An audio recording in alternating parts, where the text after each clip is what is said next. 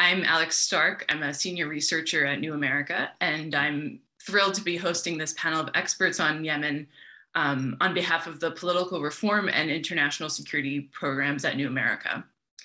There have been a number of political and humanitarian developments around Yemen's war in the past month or so, including a UN-negotiated truce and kind of a reshuffle of the internationally recognized government of Yemen at a meeting in Riyadh. And I'm thrilled to be speaking with some of the absolute top experts working on Yemen today to really learn from them about what all of this means, where they see the direction of the conflict going. Each of these panelists has extensive experience, and I'd really encourage you to read their full bios online. I'm just going to, for now, give you the kind of the brief highlights to introduce them. Nadwa Al-Dawsari is a conflict and policy analyst and a specialist in Yemeni tribes with over 18 years of field experience in conflict management and civil society development in Yemen, including at several international organizations like the National Democratic Institute and Center for Civilians in Conflict. Maysaa Shuja Al-Deen is a senior researcher at Sana'a Center for Strategic Studies. She holds a master's degree in Islamic Studies from the American University in Cairo, where the focus of her thesis was the radicalization of Zaydism. Abdulwasia Mohammed is Oxfam's advocacy, media, and campaigns manager in Yemen, and he has worked with several INGOs in humanitarian and development settings across Yemen. And Adam Barron is a writer and political analyst who was based in Sana'a from 2011 to 2014, and he's also a former New America ISP fellow. So I want to start with kind of a basic question for all the panelists. Maybe we can start with Maysaa and then we'll go through. But what are kind of the most interesting or surprising effects of the recent events that have happened around Yemen, including the truce and the replacement of President Hadi with the Presidential Council? How do you kind of see those events shaping the conflict? And are there any particularly overlooked or maybe underanalyzed aspects of that? Is it for me? I will start with me, okay. I think nothing is surprising until now. The Saudis, they are trying for 1 year since they announced their initiative to the Houthis last year, in March last year, that to stop the war. I think this is part of their attempts to end their military intervention in Yemen. First, they replaced President Hadi by Presidential Council, which was one of the Houthi demands, and also because Hadi has become a burden for the Saudis, so they have to get rid of him. And also, they try to negotiate it with the Iranian, and it seems this negotiation, it goes far somehow. But I have to clarify that the Iranian, they can influence the Houthis, definitely, especially in the decisions that are regarding the peace and war with the Saudis. But still, some internal issues, they can't influence the Houthis on it. For example, I think Marib for the Houthis, it could be an internal demand. It's not something also, it's not only a regional demand. It is for them because they want to establish their own state. They already start to establish their own state. They change the education curriculum, or all their behaviors inside Sana'a seems that they are going to take this state, and they are not going to concede this power in these areas for sharing power with anyone else. So I think the Houthis, they are establishing their own state according to their vision, which is a religious division. It is a theocratic state. And they want a financial resources for this state, which is Marib, can provide this financial resources. And also, I think they want also to unify what was known as the Northern Yemen before the unity in 1990. So I think Marib is, for them, it is an internal demand. It's not an Iranian one. So the Iranian can influence the Houthis. This is true, but to what extent in some internal issues, I don't think they can influence them. And they can't limit their ambitions, especially in the internal level. This is my first intervention. Thank you. Thank you. Nadwa, would you like to go next? Yeah, so I agree with Maysaa, nothing is surprising. The one very important thing that happened is Hadi's removal. And I think that's a good thing and a little overdue. Hadi was not a good leader. And his lack of leadership created divisions within the anti-Houthi forces, which, you know, fed into, which kind of played into the hands of the Houthis militarily. So this could potentially open up the opportunity to kind of unite anti-Houthi forces politically as well as militarily. And that could be, you know, one step towards peace. If things work well between the 8 members, I mean, these are 8 members, every one of them have a different agenda, and their backers also have different agendas. The Emiratis and the Saudis have different agendas. So if the agendas did not align, this could make Yemen's conflict 10 times or 8 times more complicated. Adam, what do you think were kind of the most important or interesting takeaways from the last month or so in Yemen? I mean, I think all of the points that have already made are quite valid. One thing, I mean, just based on my own personal experience, I happened to be in Aden basically up until maybe a week before, up until 3 or 4 days before the GCC consultation started. And what was interesting then is there's been a real shift in terms of the tone and momentum of how different political factions have been speaking to each other. So on the ground in Aden for most of March, despite everything, it was quite a competitive tone. You know, different factions were looking at, you know, if you look at areas, particularly Shaba was emerging as a major flashpoint with different key political groupings, really non-violently, but the political competition was quite strong. The tensions were quite palpable, both in Shaba and on the West Coast. What you've seen that's dramatically changed now is a shift towards, at least for the moment, a more collaborative and cooperative politics between different groups in the anti-Houthi front. You know, to some extent, I've joked calling the Riyadh consultations a handshaking festival, but at the same time, there's nothing wrong with the handshaking festival in terms of it does suit a particular set of means. And if it does shift sort of the tone of everything, if it does shift the momentum, perhaps that can have significant follow-on effects with the rest of the conflict. Of course, what the Houthis are thinking is the elephant in the room for the Houthis and many other and their allies in Sana'a.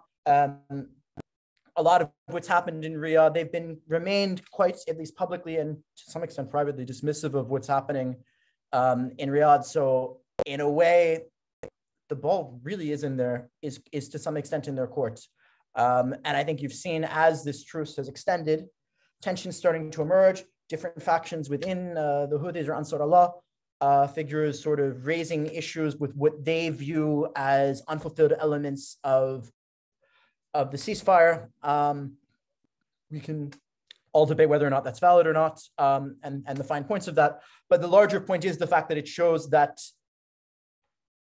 there is a new stage potentially is about to emerge, and we'll see how that goes. Of course, the speed of shuttle diplomacy from key international factions, I think, has never been as high. But I mean, it comes down to the fact of what people ultimately see as their red lines or their must-haves on the ground. Mm-hmm. Abdulwasi, you're working in Sana'a with Oxfam.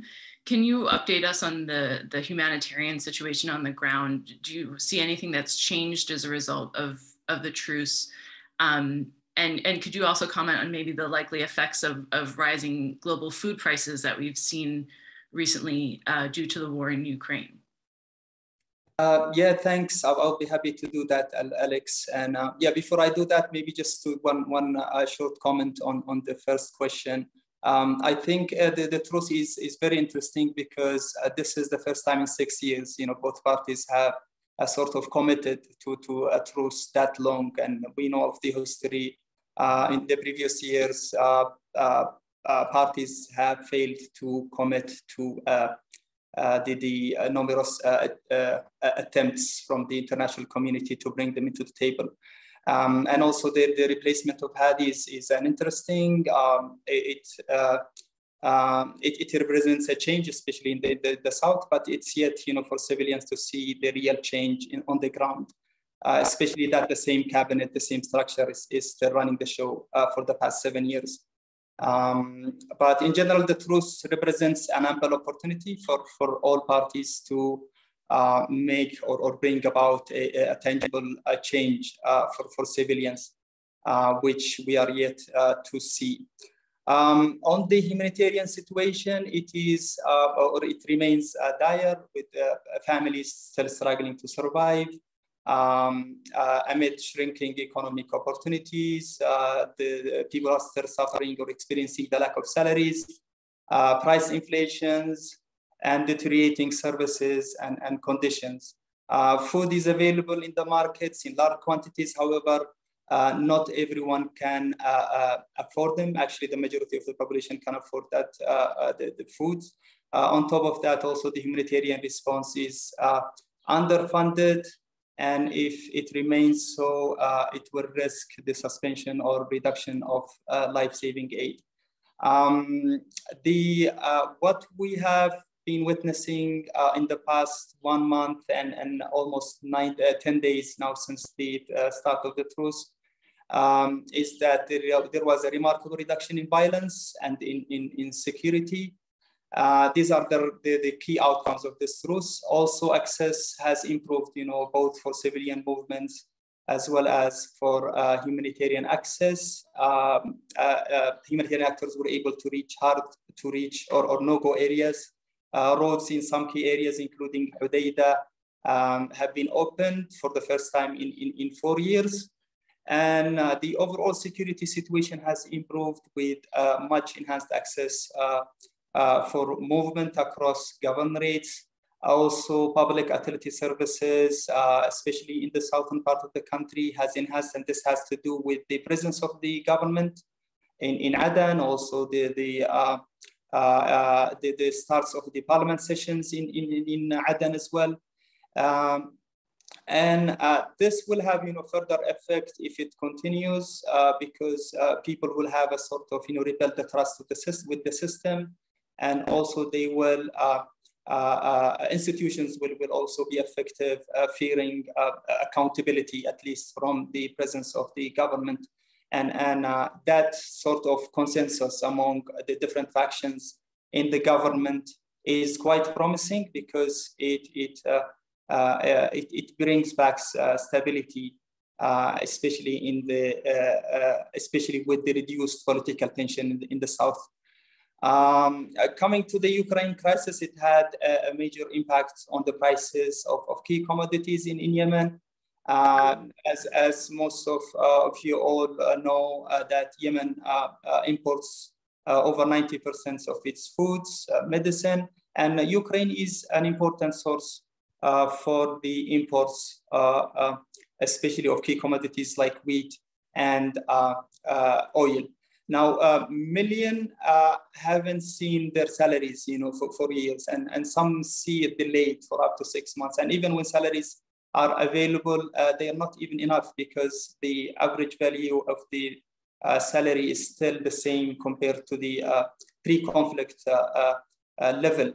And this, leaves people struggling, especially with the deterioration of the currency. And also, this leaves families hostage to debts, forcing them to sell their personal assets, belongings, and also, they further lose hope for progression. Over. Thank you. For folks in the audience, please feel free to drop your questions, and we'll try to integrate as many of those as possible into the conversation. So we have a question from Mohammed El-Shinawi of Voice of America. What could make or break a peaceful settlement in the war in Yemen? And I'll add to that maybe what what are, after the title of this event, what do you see as maybe the prospects for peace and how that has changed over the past month and few days? Maysaa, would you like to start? Oh, you're on mute. Thank you. Definitely for the Saudis, they have many motivation to stop the war, because this war, it is a disaster for them, for the repetition, for the economy, for many things. For the Houthis, I think they are under economic pressure these days. And there is a kind of popular resentment in Sana'a and other areas because of the oil crisis, because of the crisis of the oil and the gas. And there are many accusations that the main reason it is their corruption and the black market. It's not about the blockade and the war, as they said. So there is an increase in resentment that you can see it in the social media. You hear it always from your family, from our families, from our friends in Sana'a. So they are under pressure, and they need to apply their vision. I mean, they have a vision in ruling Yemen. I don't agree with it, but they have this vision, and they want to apply it in a peace way, not in a peace way, to apply it, I mean, in a state, in a state that it is internationally recognized. It's not necessary to be independent state. It could be a very loose federal state, a very decentralized state, and they have a kind of their autonomy in their areas. But I mean, they want to establish their own state. I think they have their network that they want to benefit from ending this war. But definitely they have a big military wing, and it's a very radical one. And also it is very connected to Iran. So also the Iranian intervention here, it is very critical to lay some pressure on the Houthis to stop the war. Thank you. Nadwa, what do you think about prospects for peace? I mean, the Houthis, like Maysaa said, the Houthis have a very radical political ideology, and their vision is to control all of Yemen and liberate Mecca and Jerusalem. And that's no joke. That's at the core of their vision. And if they have setbacks, they might kind of, slow down just to recharge and then resume. They're not going to stop military operations because it goes against their vision. It goes against their goal. And so I don't see and they're also part of, Iran's expansionist agenda in the region. I can't talk about Iran, but I know that the Houthis are not going to stop voluntarily. They're not going to compromise. They're not going to accept the power share unless they are they are in control. So in my opinion, the only way to bring peace is to weaken the Houthis militarily.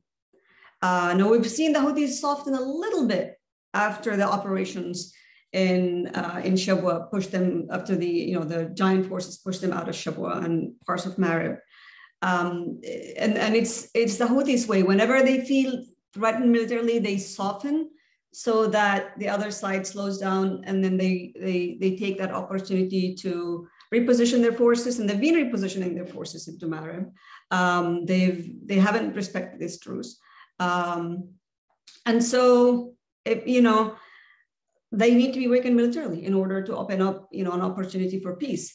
The problem was that I don't know if that is what the Saudis and the other Yemeni forces want. I know that the other Yemeni forces want to weaken the Houthis militarily, but they're entirely or almost entirely subject to the positions and the decision of the Saudis and the Emiratis. And I don't know where the Saudis and the Emiratis stand. It seems to me that the Saudis, I agree with Maysaa, they do want to end this conflict. They do want to end their military intervention, but I think they're confused how to do that without,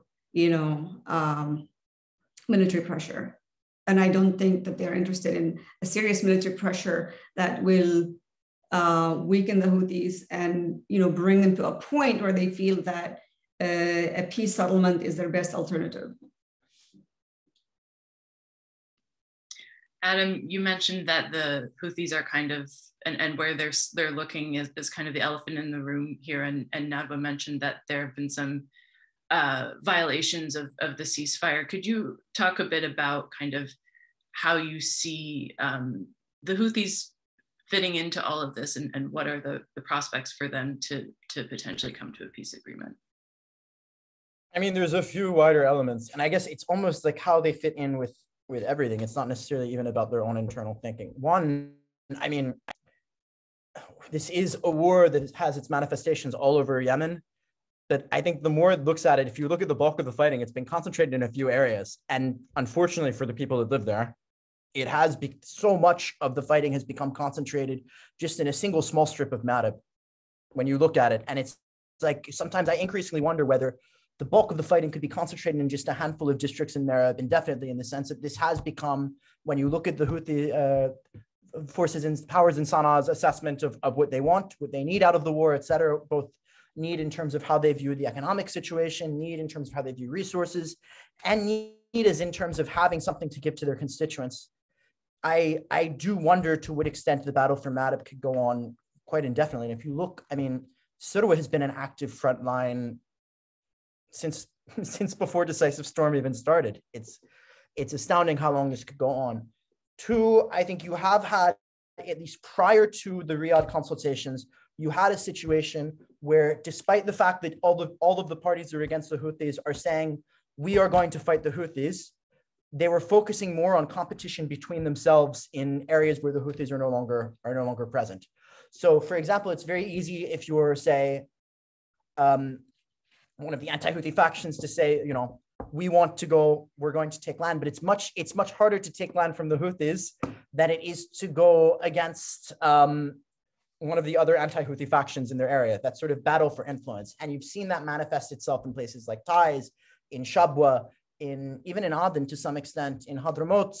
So the real question is, has the foundation of this presidential council and the theoretical inflection point of the Riyadh consultations, has that changed that? Are the anti-Houthi factions now, whether due to certain agreements that have been made, the encouragement of their funders, are they now more willing to work together to fight the Houthis? Because that could be a game changer. If you had theoretically coordination between all of the key different fronts, Tariq's guys in the National Resistance pushing on the West Coast, the STC guys pushing on their respective fronts, the people in Marib pushing their tribal resistance, et cetera, that could be a game changer.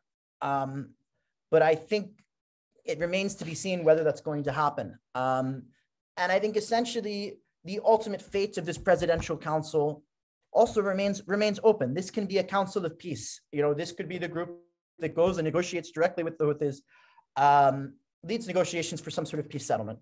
It could also be, a council of war in terms of something that provides some sort of manifestation, the unification of the fronts that could help to greater mobilize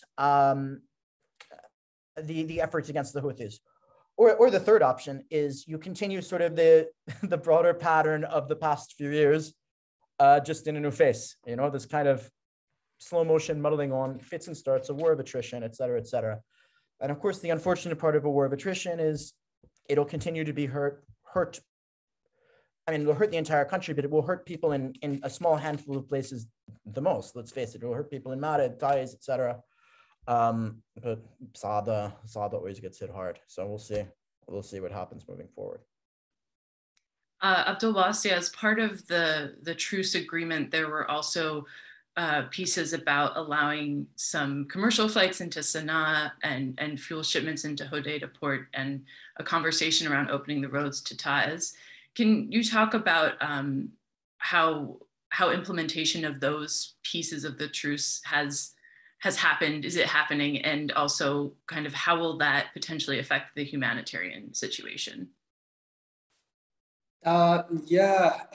Well, this what makes the truce itself, over the past couple of weeks now, we have seen parties not agreeing on certain aspects or bits and details, including on the reopening of the Sana'a airport.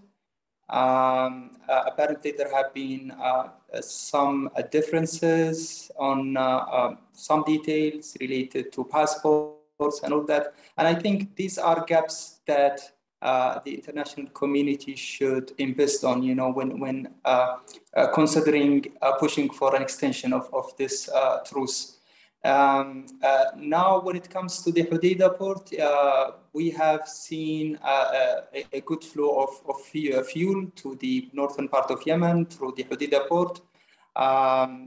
Fuel has been one major issue, for the northern areas, because the Houthis have been importing fuel through the Hodeidah port. And with all those inspection processes constraining the smooth flow of fuel imports, this has resulted in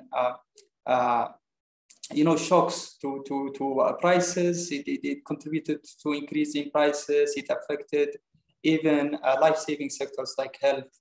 Now, for example, in Sana'a and other governorates, we have been witnessing before the truce, we have been witnessing a severe fuel shortage that led to severe impacts on prices, where people they already struggle, to find or to afford prices.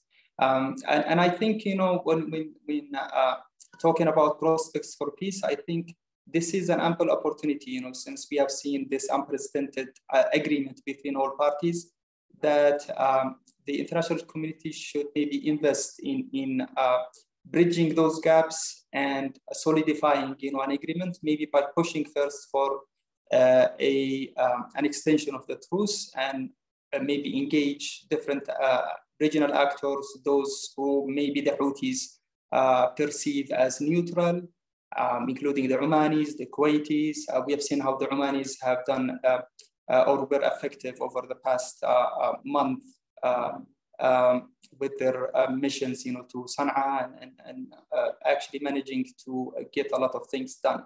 And I think we should build on these developments, because I think all these factors play a major role in shaping the prospects for a lasting peace in Yemen.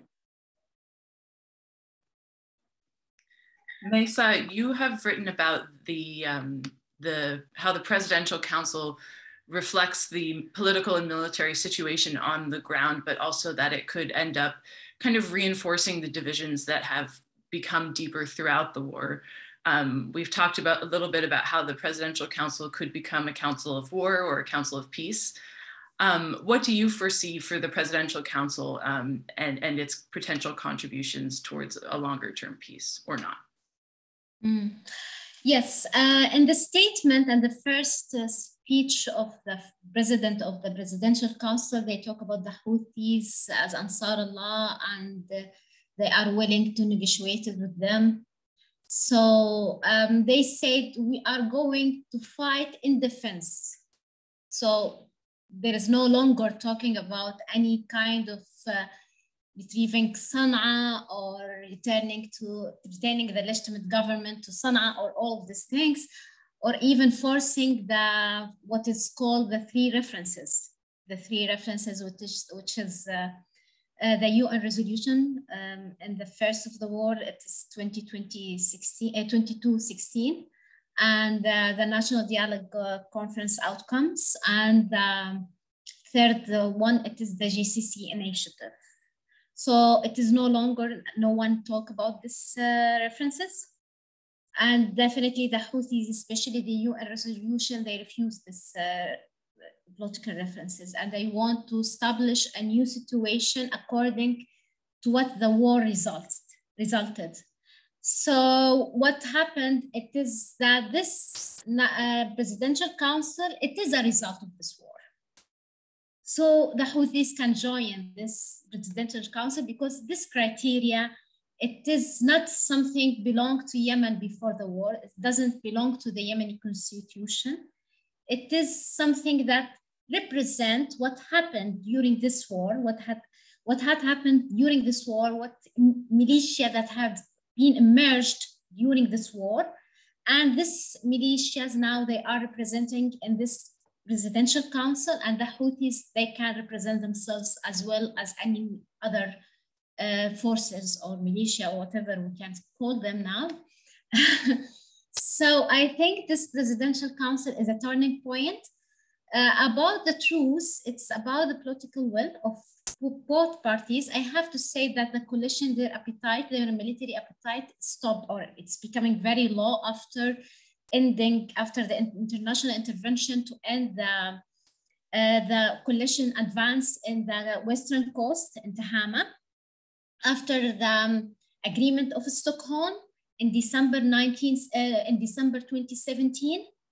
After that, that coalition appetite to expand in Yemen, militarily wise, there is no appetite.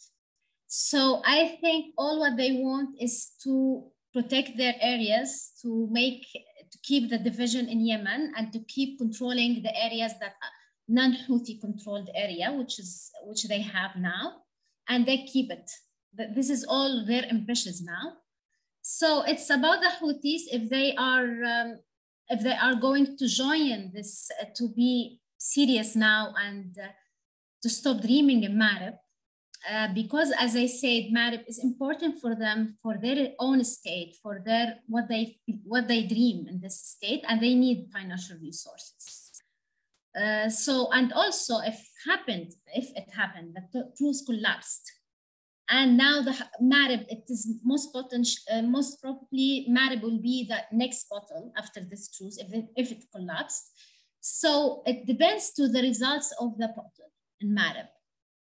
If it's in favor of the Houthis, which will weaken a lot the position of the coalition and the allies, the Yemeni allies with the coalition, or it will be in the favor of that coalition and they protect Marib, and Marib didn't fall in the hands of the Houthis. So this will keep the situation as it is now.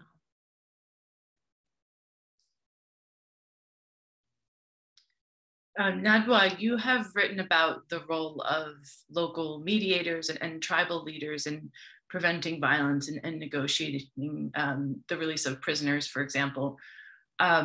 What roles do you see local leaders playing in mediation efforts, and how might those sort of local efforts be linked up to the national level and the UN process?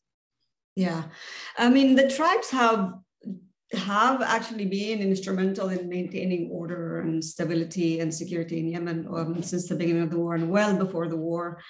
They provide justice, they resolve conflicts. They've been instrumental in exchange of thousands of prisoners. And they have also helped protect civilians, evacuating civilians from, conflict areas, negotiating passage for civilians. And the interesting part about tribes is that during conflicts, tribes have revenge killings and conflicts amongst them, which they manage to contain. But when there is a conflict, they also freeze their internal conflicts, freeze the revenge killing and tribal conflicts. And one of the really interesting things that I've seen over the past few years is that a lot of the in tribal areas, some conflicts that have been around for decades have been resolved. Like really complicated land disputes and revenge killings. And that's tribes' way of neutralizing their internal conflicts in order to avoid the potential for the war or external conflicts to come and destabilize them. The influence of the tribes is really at the local level. In their areas, within the tribal areas, between tribes. So they function at that level. The tribes cannot influence when it comes to political conflicts and national level conflicts. The tribes don't have the leverage or influence to change those dynamics or to pressure the conflict parties to even de-escalate. Again, the the maximum thing they can do at that front is really prisoner exchange and allowing passage for civilians and things like that. But if the conflict parties, and that's a big if they did decide to end the conflict, if they decide to seriously commit to ceasefire, including the Houthis, if they decide to commit to ceasefire and de-escalation, the tribes can be very, the tribes will be instrumental in kind of implementing the ceasefire mechanisms. And at the local level. So what they can do, they can open roads, they can negotiate open roads. And there's a lot of negotiations about open roads. It's not just going to be, okay, we're going to open the road. There's a lot of logistics that go into that. And the tribes can help with that. They can negotiate the release of prisoners. They can negotiate, for example, clearing landmines, protecting certain public facilities and making them, again, accessible to civilians and others as well. They can also help implement the ceasefire if there are, the parties agree on certain, process to implement the ceasefire. And, the one thing is the international community does not need to engage the tribes because the conflict parties actually will use the tribes. It's the to-go mechanism for every Yemeni politician, every Yemeni, power, player, since the beginning of time, they will use the tribes automatically. Because again, a lot of these people in power also come from tribes. Half of the presidential council come from tribal background.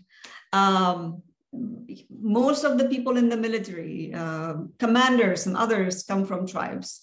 So it is embedded in Yemen's rich peace building and de-escalation mechanisms. And so right now they can help mitigate the conflict at the local level, make it a little, easier on civilians. But if there is a genuine ceasefire and genuine commitment to ceasefire and de-escalation and end the conflict, the tribes will be the main element of it in terms of implementation. Thanks. I'm going to pull out a few questions from the audience and kind of throw them out, and maybe you all can decide which ones you'd like to answer. And just a reminder for folks in the audience, please leave us your questions. So we have a question from Hannah Porter. How do Southern secessionists feel about Zubaydi's membership in the Presidential Council? Do they see it as a win for the Southern cause or a betrayal of it? Another audience member asks whether you could elaborate about future scenarios in Marib, especially if the truce collapses.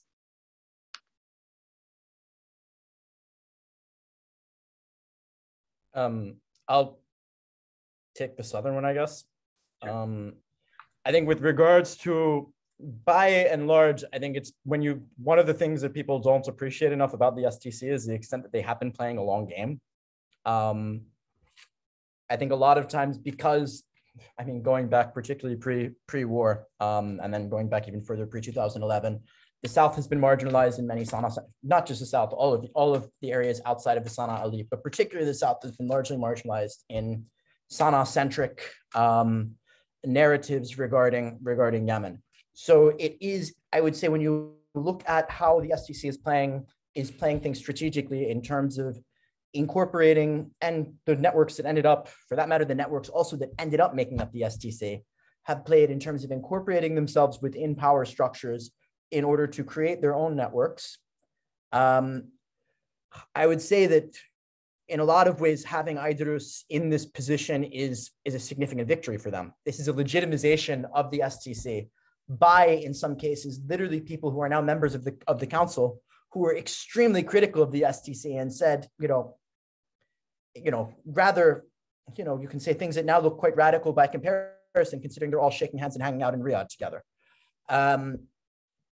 I would say that for the vast majority, has always been this tension before the STC even existed between sort of the formal Southern movement leaders and leadership and the frustration on the streets. And there's always going to be that tension between, the aspirations of immediate succession and the immediate restoration of the state and all of these things, and and which is politically possible, perhaps.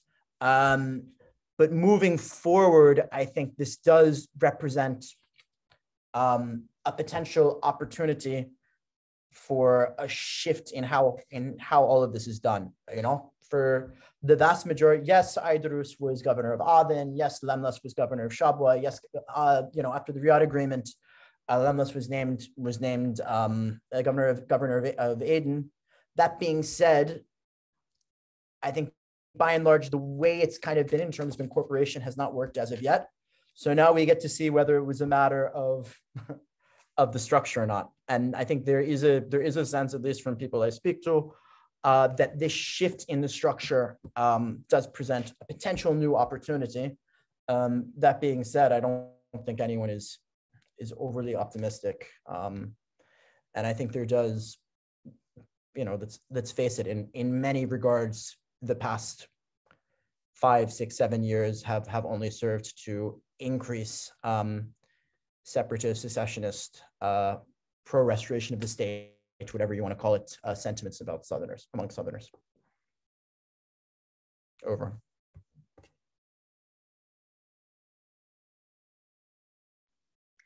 Abdul Wasia, do you, on the question of Marib, I know there have been some violations of the truce there, but has the truce allowed for an alleviation of the humanitarian situation in there? And how are you and Humanitarian sort of thinking about the future of Marib?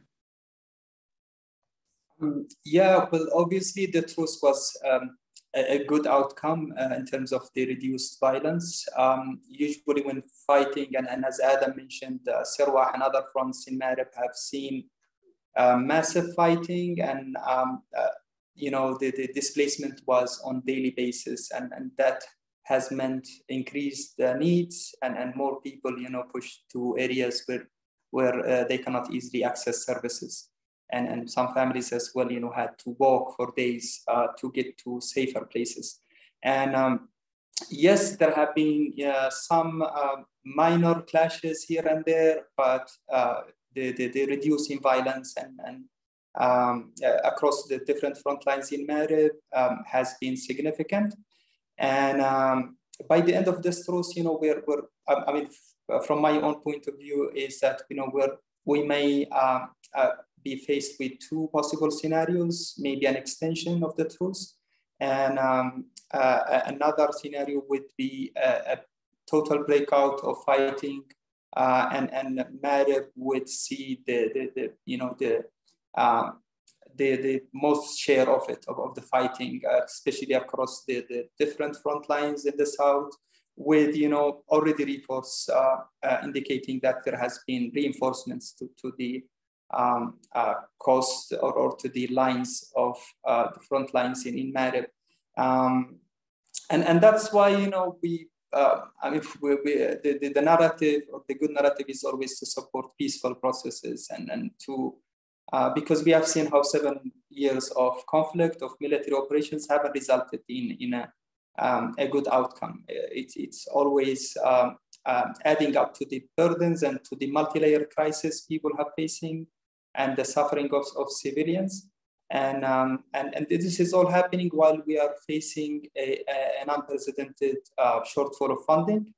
And that means we're not able to help everyone. And the scale of the crisis in Marib is way bigger than the humanitarian community can do anything, you know, to alleviate the suffering of the people there. Cool. I think this is a good question for Nadwa, but maybe others will like to chime in as well. This is from Yasmin Faruqi from Mercy Corps. How strong would you characterize the Presidential Leadership Council's current command and control over their respective factions on the ground? And do you expect that this could help overcome opposition at lower levels? Wow, okay, that's a really good question. So there are four members of the Presidential Council who command different forces. You have Tarek Saleh in command of the forces in the West Coast, which includes mainly the national resistance, but also some of the Tihama brigades. You have Al-Mahrami, Abu Zar al-Mahrami, who commands the giant forces, which is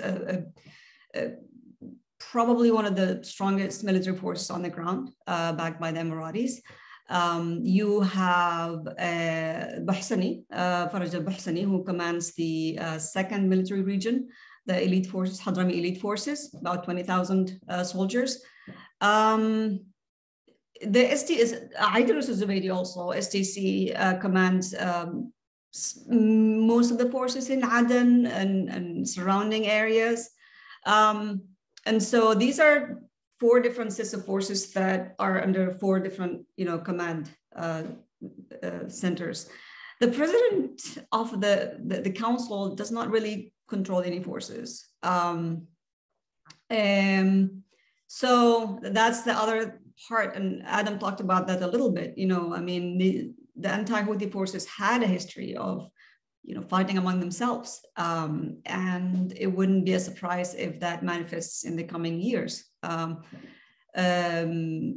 mean, if they unite, they will make a formidable force, and they can weaken the Houthis militarily. But then, how are we going to move from that to bringing all these forces under a unified command of control? It will be a challenge, and I think, in my opinion, this will be the reality of Yemen's future. It will be multiple forces under multiple command structures, and I don't think it will be possible to unite them any time in the near future. I mean, that's giving the, very optimistic scenario of, weakening the Houthis and then kind of, prevailing for these forces. But if the Houthis are not weakened, then, I think we will see, we will see this situation where, you have all these forces and then they clash with the Houthis, kind of low intensity conflict. And, I think that's likely to continue to happen, provided that the Houthis don't take Marib. If the Houthis take Marib, then that's a whole different scenario. But, to respond to the question, I don't think we will see military or security forces in Yemen under a united command and control structure, or even 2 united command and control structures anytime soon. Maysaa, do you have thoughts about the connections between those members of the Presidential Leadership Council and the forces on the ground? Yeah, first of all of the Presidential Council, it is in the host of Al-Darus al-Zabidi, because Al-Darus al-Zabidi forces controlling Aden and controlling Ma'ashiq Palace, where they live, all of them. So this is a big achievement. It is a big credit for him, and make him the strongest man inside the Presidential Council, because he's the one who can decide if they can gather in Aden or not, if they can stay in Aden or not. He's the one who said that. So I don't know if they can balance this situation after a while, because the head of this Presidential Council, he doesn't have forces. He's the only one who doesn't have any forces, actually, which is a very unique situation. It's a very weird one, actually. And this is, and actually, I will say they will not fight each other, since there is coordination between the Saudis and the UAE, because it is a result of the coordination between the UAE and the Saudi Arabia. If there is and definitely there is a history of competition between them inside Yemen, so I can't say this can last for long. This kind of collective ruling, I have to say, it can work for temporary period, but for long one, it's very difficult. And that the executive, the top authority in the country to be ruled by different people, by different forces. But this is the situation of Yemen, that now the state doesn't have the biggest military power as it is in everywhere in the world. It should be, and it should be before, or it was the situation of Yemen before the war. that the state, okay, there is an armed society, but the state has the biggest military power in the state. Now the situation is different. We have Tariq Saleh, it is in the Western Coast. We have Uthman Mujalli. He doesn't have that big power. His importance coming from being an enemy for the Houthis, and he's a tribal sheikh from Sada. Definitely Al-Buhsini, he represents Hadramaut. This is very important for him. And it's very interesting that two members in the military council, they are also governors. For example, Sultan Arada, he is the governor of Marib, and Al-Buhsini, he is the governor of Hadramaut. And still, until now, they are keeping the two positions, which is, I mean, it raised many questions about what is the future of this governance, and it should be a new governor in this place, especially Al-Buhsini. I mean, okay, Sultan Arada, I would say it is an exceptional situation because he's facing the Houthis, okay, I will say that, but what about Al-Buhsini in Hadramaut? So there are many questions. I have to say also there was a legal committee should be formed to set the regulation of the presidential council, and it never gathered. And because even the head of this committee, he apologized and said he will not take this position. Definitely, I have to clarify that the economic situation threatened everyone inside Yemen. Treating the Houthis, treating even the STC. I mean, the popularity of the STC decreased a lot because of the economic situation. So now, which is the biggest test that is facing the presidential council, it is the economic situation. Now the summer is coming, the electricity in Aden, what about the situation of the electricity in Aden? This is the real test. This is the real challenge. Otherwise, the other things is not important for the people. What concerns the people, it is the living conditions, it is the economic situation. If their problems will not be addressed, so their anger will be against everyone, even the STC. So it is the biggest challenge for everyone in Yemen, it is the economic situation. Thank you. So for those of us who are kind of following this from the perspective of US policy, I wanted to ask each of you if you were able to brief the Biden administration right now on what the United States should be doing, what would you tell them? And what should the role of the US Special Envoy, the international community even, what should their role be in hopefully increasing the likelihood of a sustainable peace and helping to alleviate or stabilize the humanitarian situation? Adam, do you want to start?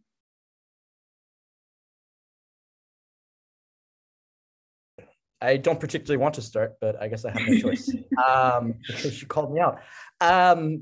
If I was advising, I would say one of the biggest things is to know the limits. And I think the limits of, and I say this with all due respect to all of the actors involved, but the limits of different countries were dramatically underlined by the conference that was held by the GCC, or the consultations that were held by the GCC in Riyadh. This showed that certain countries, certain actors, namely the Saudi Arabia, particularly the GCC as an institution, and the UAE, have a far greater capacity than other actors that are putting it in Yemen, right? If you compare what was happening, the buzz, etc., with, say, the GCC consultations versus the consultations that happened just before they were held by Oseski, it was quite notable, right? But that's because certain countries have the leverage, they have the power, they have Yemen in their backyard, so to speak. Not to say that the US, UK, and other key powers don't have, and key global powers don't have significant leverage in Yemen, but the flavor of it is different, I think, when it comes to different powers. So it's in that kind of, I would say, embracing complementarity and keeping lines of communication open. I remember a few years ago, there were questions of people, the idea of speaking with the STC was kind of something that people raised questions about. Now the STC is literally legitimizes the mainstream political movement. So I think, and finally, I would say there needs to be a focus on what is actually happening in the ground rather than what is happening in various exile locuses of exile political activity. In some regards, it feels like it's a completely different world in terms of what's happening on the ground in Yemen.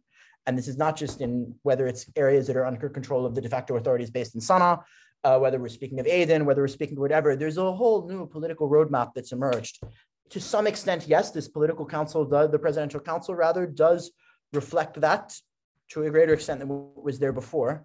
But that doesn't change the fact that there is a remarkable disconnect between policy on Yemen, whatever, and what's actually happening on Yemen. And the only really way to combat that is spending more time on the ground, which I understand is difficult due to the security situation, but not impossible, because you have seen progressive improvements in that, particularly with visits earlier this year from the Europeans and the Americans, or at least the Europeans to Sana'a and Aden and other parts of the country, and the Americans to visit Basani and Sheikh Awad in Shab and Hadramaut. And I think, but then it all comes into the biggest, larger conceit of, regardless of what we think about it, the Yemen that existed before this conflict no longer exists. And we need to sort of move on and deal with that. I, as much as anyone else in the world, would love to go in a time machine. If there was a magic fix that brought Yemen back the way it used to be, it would be pretty great. I had a great time in Sana'a before all of this happened, loved it, fantastic, but it's never going to happen.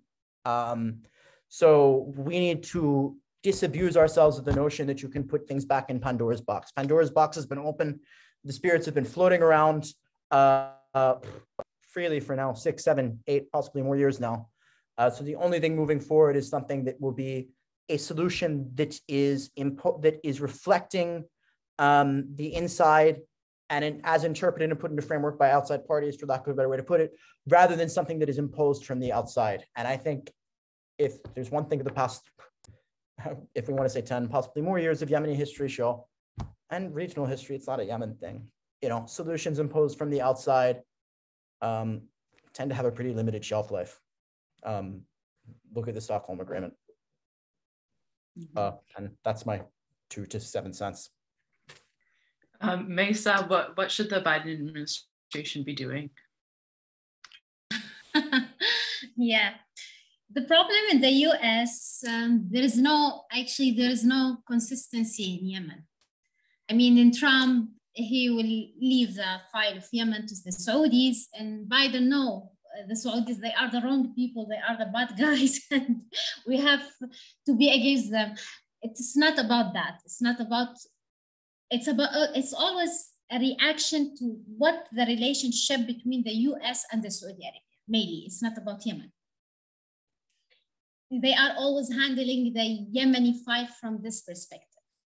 I can understand they have many interests with the Saudis and nothing about Yemen. But even if you are dealing with Yemen, if you don't have interest with Yemen and you have interest with the Saudis, I think you should, if the Saudi Arabia is your ally or you are not in good terms with them, you should have a kind of consistency with Yemen. For example, to secure at least the cost, to secure at least the region, because it's a long borders between the Saudis and the Yemenis, even between the Yemenis and the Omanis. So it's important to protect this entity, to make it at least relatively stable. It's not threatening their neighbors.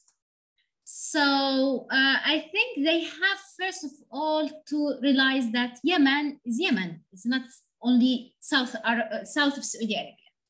So Yemen has its own problems, and it's not about Saudi Arabia and Iran only. It's about many complicated issues, and it can be solved totally. It can be completely solved, but it can be at least reduced the bad consequences or the negative consequences of the many conflicts inside Yemen, and decrease the degree of this conflict. This is the issue. They have to realize that they have limitation in their intervention in Yemen, especially with the Houthis. And they can do some pressure on the Saudis, maybe on the, and I think the Houthis, they can do some pressure on the Omanis. If they can do pressure on the Iranians, the Omanis, they are allies to the Houthis. They are not neutral. And they provide for the Houthis many logistics, many service. The Houthis cannot live without them. So the Omanis, you can reach to the Houthis through the Omanis. If you can't reach to them through the Iranians, because it's very difficult for you, so at least the Omanis, they are a good area that you can do your pressure with them, because you have good relationship with the Omanis, and they can't, and they need it. They need the US, and they need the Western to have good relationship with the West. So I think you have to balance your situation. If you want a relatively stable place in Yemen, so you have to do pressure and with the Saudis and Houthis and recognize there is no good guy in Yemen. Everything is bad. And all what you can do is to reduce the negative consequences. Thank you. Thank you. Abdul-Wasia, what should the international community and the United States be doing from your perspective? Yeah, I think the US should invest maybe more in the great work that is being carried out by its envoy, Linda King. And I think one key step is to secure an extension to the truce, and maybe continue support for the UN, working with its allies in the region, especially those regional actors, including Oman, as Maysaa mentioned. And I get that we always, mention Iran, but if the US also can do is to eliminate, that line of supports if it's evident and it can be effective in ending the conflict. I think also the US could, and also the international community could push on back on the harmful potential decisions that would have huge humanitarian and economic impacts on the Yemeni people, including the blanket designations. And that would have, huge humanitarian and economic impacts in Yemen. And also where it has leverage, the US could support to ensure there is an accountability mechanism in Yemen, which we don't have since the GE was voted to expire back in October 2021. And also what is also important is that the US could use its leverage with the IRG to ensure women are engaged and civil society are engaged also in peace processes. Now we see that the Presidential Council has no women, zero representation of women. The Committee for the Reconciliation and Consultations has only 2 women out of 50 members, which is quite shameful, and it's a failure, to uphold the commitments to empower women. It is important also that the US ensures funds are being provided for the humanitarian response. It could use its leverage on the US and on the UAE and Saudi Arabia to provide funds to the humanitarian response as well. And maybe more investment on peace than on arms deals. That's all I have to say. Thanks. Nadwa, I'll give you the last word. What should the US and the Biden administration be doing? Yeah, thank you.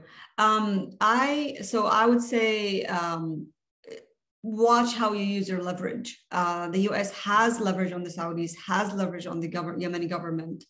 It does not have leverage on the Houthis. And when you apply pressure on one side, most likely you automatically help the other side. And we've seen what happened after the Stockholm Agreement when the US pressured the Saudis and the Emiratis and the Yemeni government to stop the operation to liberate Hodeidah from the Houthis, and how the Houthis then repositioned their forces and made massive military gains, and how that further complicated the conflict in Yemen and played into the hands of the Houthis militarily. So that's one thing. I agree with Adam and with everything that the other panelists said.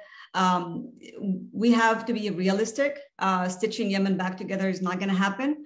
And if a peace settlement looks great on paper, you know, a unity government or a political settlement where the Houthis and every other party will come together, it does not mean that it can translate. And we've seen that in 2011 and 12, how the GCC agreement seemed to be great on paper, but then it actually planted the seeds for the current war. So be realistic, use your leverage to help Yemen, one piece at a time. Right now, I think, you know, the Yemen conflict is complex. It's probably going to continue for a while. So focus. Having said that, there are areas in Yemen that are stable. There are a lot of things that can be done to help mitigate the impact of the conflict and kind of build blocks for future peace. So focus on things that you can do, which is supporting local economy, supporting local governance, training, supporting local forces, not in terms of fighting, but supporting local forces, training them on laws, international humanitarian law. You know, this way you can promote accountability. And again, don't pressure or don't use your political pressure to force a premature political settlement. Also, I think one important thing that the US can do is help with the Safar tanker. This tanker, if explodes or if spills into the sea, it will cause, you know, the worst environmental disasters we've seen in the region. And right now, the UN needs only $144 million to fix it. And if it spills, the cost for cleaning up will be $20 billion. So, and the UN is struggling to secure the money. So contribute to that, but also talk to the Saudis and the Emiratis to contribute money to that. Kind of use your political pressure and your leverage on the Saudis and the Emiratis to force them to contribute to that fund. So final word, Yemen is complex, embrace the complexity. Thank you. I want to thank all four of these panelists so much for taking time out of your mornings and evenings to speak with us. And thanks to New America's events team for helping us to organize everything. And thanks for the audience for joining this conversation. So until next time, bye.